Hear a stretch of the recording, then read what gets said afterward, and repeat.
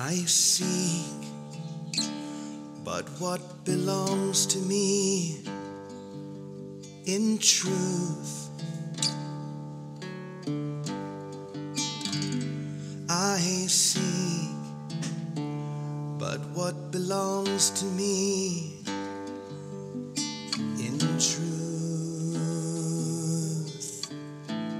Join me in that. I seek but what belongs to me in truth. I seek but what belongs to me in truth. Keep that going. I seek but what belongs to me in truth. I seek but what belongs to me in truth. Now listen. The joy and peace of God are my inheritance. I will seek what belongs to me. Here we go again. I seek but what belongs to me in truth. I seek but what belongs to me in truth. It's so beautiful. I seek but what belongs to me in truth. I seek but what belongs to me in truth. Now still very quietly. I seek what belongs to me in truth. I seek but what belongs to me in truth. In truth. In truth.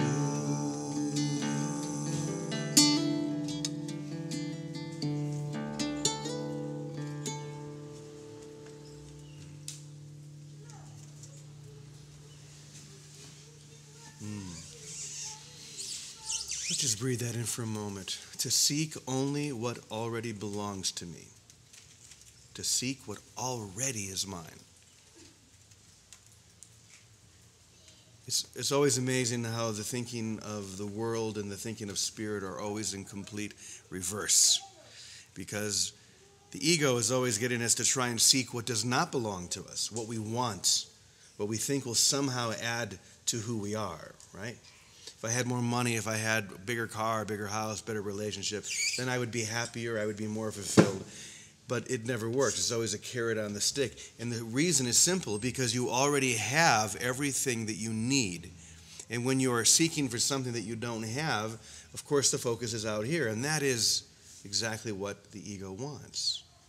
For you to be focused in the world, rather than to realize that it's only in seeking that which is already mine that that which is already mine is revealed, and I realize I have an experience of my totality. We talk so much about the experience. We're not coming here to talk or to discuss or try and figure anything out.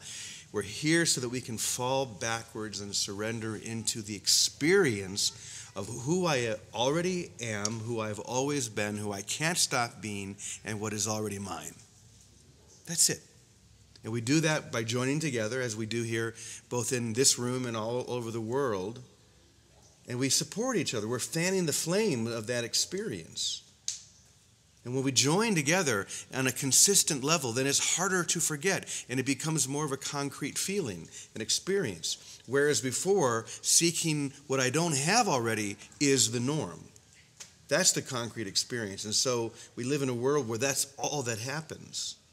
But beyond this world, there is a world that I really want. And that's the world where I realize and seek only that which is already mine. And I was reading the lesson here earlier, and a couple of little parts I wanted to share because they're so beautiful.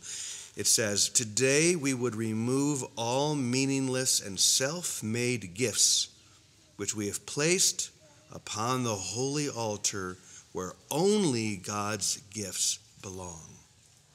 Remove all the meaningless and self-made gifts in favor of the gifts which are already mine. These are the gifts which are our own in truth. His are the gifts which we inherited before time was, and which will still be ours when time has passed into eternity. These are the gifts which are within us now, for they are timeless, and we need not wait to have them." That's very good news. They belong to us today. Therefore, we will have them now and know, in choosing them in place of what we made, we but unite our will with what God wills and recognize the same as being one. That's beautiful. Recognize the same as being one. They belong to us today. They are timeless. I seek but what belongs to me in truth. I think that this just gives us the ability to relax and to fall backwards and to trust and to know that even if that isn't our immediate experience, even if I do find myself grasping for stuff outside myself, that's okay. Just pashto, something we say a lot here. It means so what? So what? So you find yourself doing this. Just notice it and then choose again. I'm only seeking what belongs to me in truth, not which I think does not belong to me, which I somehow want to get. And if I can get it, then I'll be happy. No. It's only by releasing that which you already have and being in service. That's why we talk so much about that. You have to be the source of that. When you're the source of that goodness, then goodness is the only thing that's going to come back to you. But when you're trying to hold that back and get goods rather than goodness, well, guess what happens? So let's sing this one more time. I seek but what belongs to me in truth, and feel it even deeper. Ready? Here we go. I seek but what belongs to me in truth.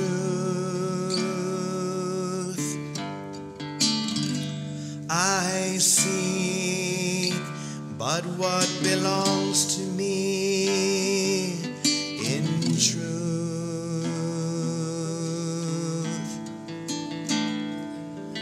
I seek but what belongs to me in truth.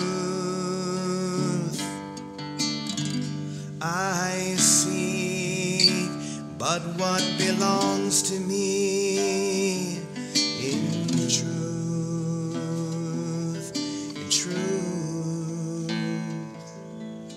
The joy and peace of God are my inheritance. I will seek what belongs to me. Here we go. I seek but what belongs to me in truth. I seek but what belongs to me in truth. One more time. I seek but what belongs to me in truth.